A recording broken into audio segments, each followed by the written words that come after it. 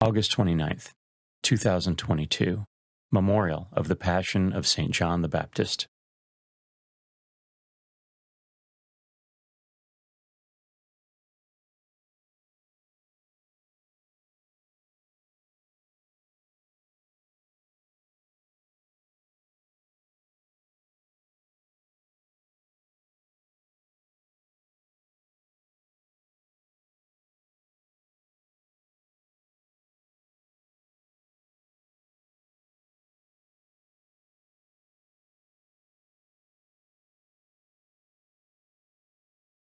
A reading from the first letter of St. Paul to the Corinthians. When I came to you, brothers and sisters, proclaiming the mystery of God, I did not come with sublimity of words or of wisdom, for I resolved to know nothing while I was with you, except Jesus Christ and Him crucified. I came to you in weakness, and fear, and much trembling, and my message and my proclamation were not with persuasive words of wisdom, but with a demonstration of spirit and power, so that your faith might rest not on human wisdom, but on the power of God. The word of the Lord. The responsorial psalm.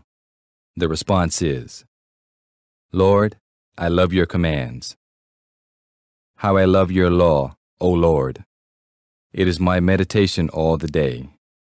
Lord, I love your commands. Your command has made me wiser than my enemies, for it is ever with me. Lord, I love your commands.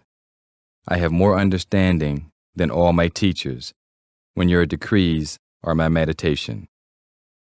Lord, I love your commands. I have more discernment than the elders, because I observe your precepts. Lord, I love your commands. From every evil way I withhold my feet, that I may keep your words. Lord, I love your commands. From your ordinances I turn not away, for you have instructed me.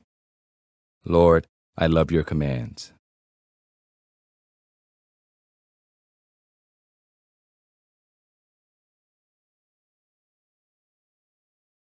A reading from the Holy Gospel according to Mark.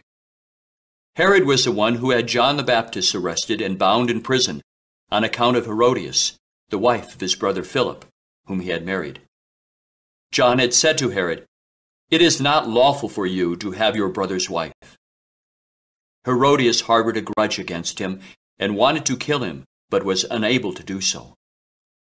Herod feared John, knowing him to be a righteous and holy man, and kept him in custody. When he heard him speak, he was very much perplexed, yet he liked to listen to him. She had an opportunity when Herod, on his birthday, gave a banquet for his courtiers, his military officers, and the leading men of Galilee. Herodias' own daughter came in and performed a dance that delighted Herod and his guests. The king said to the girl, "Ask of me whatever you wish, and I will grant it to you." He even swore many things to her. "I will grant you whatever you ask of me, even to half of my kingdom." She went out and said to her mother, "What shall I ask for?" She replied, "The head of John the Baptist." The girl hurried back to the king's presence and made a request. "I want you to give me at once, on a platter, the head of John the Baptist." The king was deeply distressed, but because of his oaths and the guest, he did not wish to break his word to her. So he promptly dispatched an executioner with the orders to bring back his head. He went off and beheaded him in the prison. He brought in the head on a platter and gave it to the girl. The girl, in turn, gave it to her mother.